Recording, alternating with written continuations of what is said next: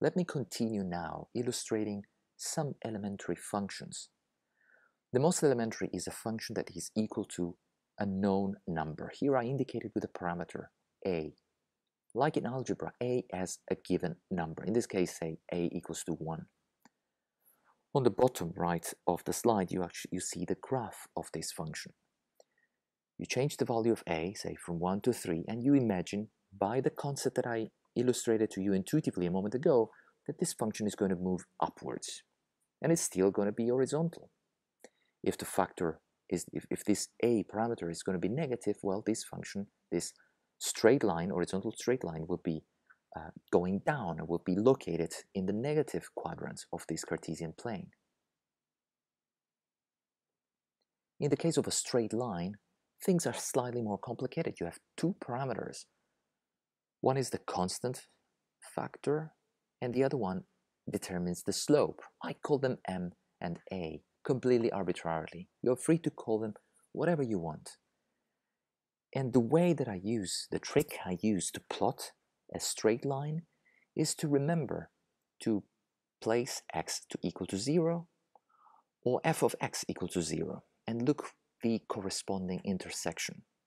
If x equal to 0, then I'm looking for intersection with this axis that is characterized by having the horizontal coordinate equal to 0, and I will find the point which is going to be the value of a. I will demonstrate it in a moment. Vice versa, when this value is going to be 0, by making x explicit, bringing a on the first-hand side, left-hand side, and dividing by m, I will discover the other intersection. This is a stupid trick to plot a straight line in the Cartesian plane. Let me demonstrate how these functions are changing by changing interactively m and a.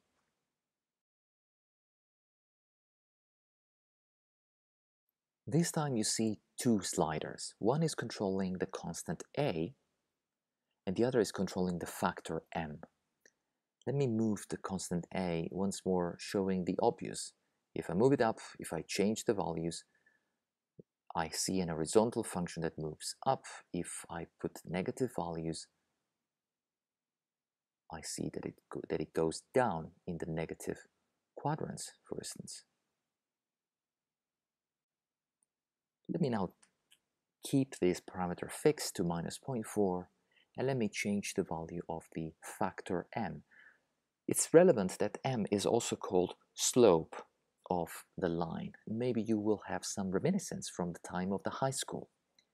If the slope is 0, like in this case m equals to 0, the straight line is going to be horizontal.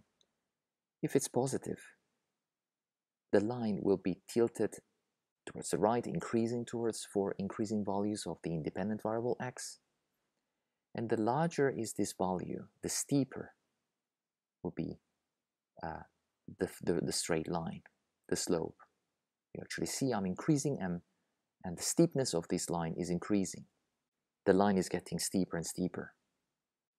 If I use a negative value for m, like minus 35, you will actually see that the slope is going to change. It's going to be tilted in the other direction, like in this case. So it's a decreasing straight line if m is negative.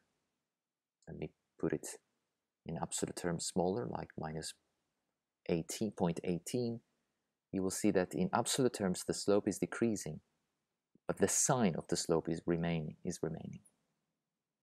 Another function that is extremely important for our course is the exponential function. The graph is indicated in the right bottom part of the slide, and the expression, the mathematical expression of the exponential function is given here. In this particular case, I use as the so-called base of the function the Euler number, 2.71, etc. It doesn't really matter. You probably remember intuitively the concept of exponential growth.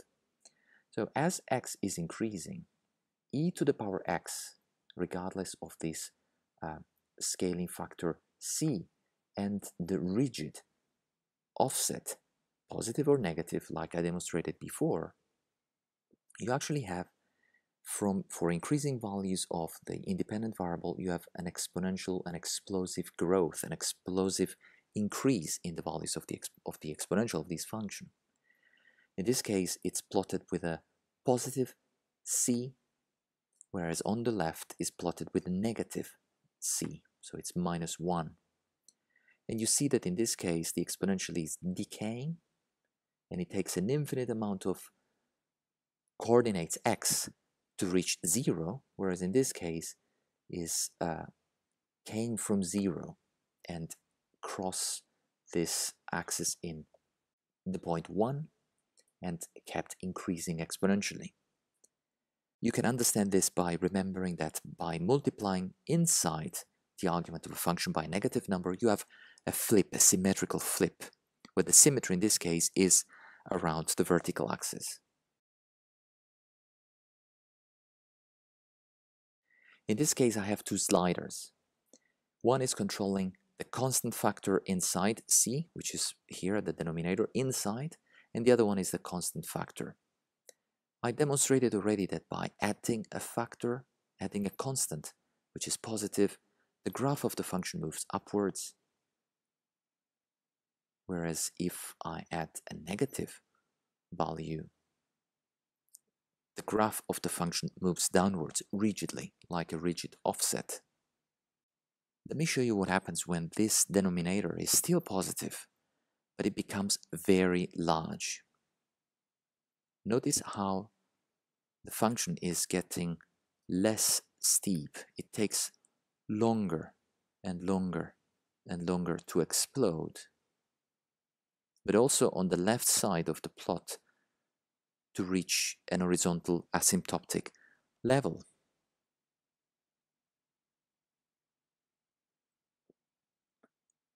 Let me show you, however, now what happens if this number, if this factor is lower than 1.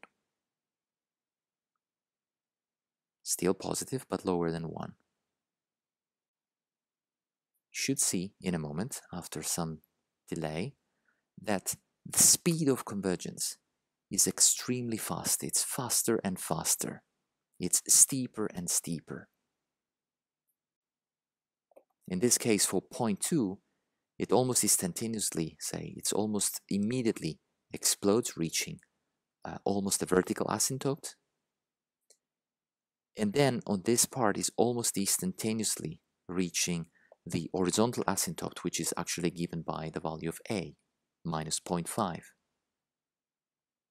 Let me conclude reminding you another familiar function, which is intimately related to the exponential. It's called the logarithm, and I'm pretty sure that you heard and you used it many times in your life. It's the inverse operator of the exponentiation function. Log of base a of x means the exponent that you have to give to the base in order to have the argument x. I repeat it, log in base a of x is a specific exponent b that once you give it to the base a, you get the argument x. So it's the inverse operation than the exponentiation function. And here, the graph of the logarithm is indicated. One thing that you might want to notice is that for negative values of the argument, the logarithm is simply not defined. And then for the horizontal coordinates where the independent variable equals to 1, the logarithm is changing sign. Whatever is lower than 1 is negative, whatever is larger than 1 is positive. And it's worth at this time to remind you of very simple properties of the logarithm.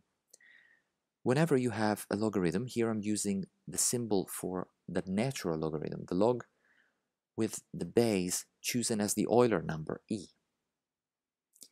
If it's a log of a power, then the exponent here can be placed as a factor, as a multiplicative factor, so that this expression is equivalent. Another important property is the sum or subtraction of logarithms.